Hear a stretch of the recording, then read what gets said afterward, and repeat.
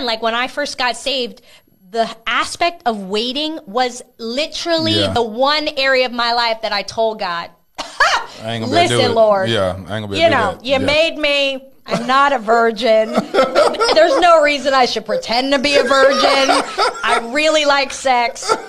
I'm just going to live in your grace. And listen, and the thing is that I did. And over time, I'm so grateful for God's patience. Yes, he's a because gentleman. he was so patient with me in allowing me to suffer the consequences of that mentality. Of them choices. But also, like, just the patience of, like, exposure and time and letting me just figure out what was happening and why I was injuring myself. Because honestly, the last time I had sex...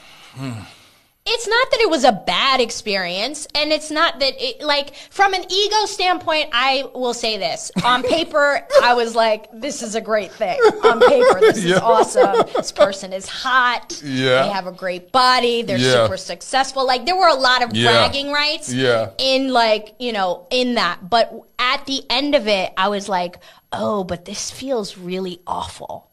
Yeah. Because at the end of the day, there's no commitment here. There's no promise here. This person has not chosen to keep me, to cover me, to pray with me, to be there in sickness and in health, for richer, for poorer, for better, for worse. That has not ever come out of their mouth.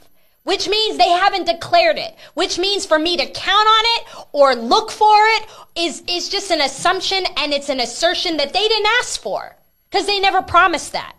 And so now I'm driving myself crazy, but now I'm angry at them. That's what's happening. Do you know somebody's getting set free right now? I hope so.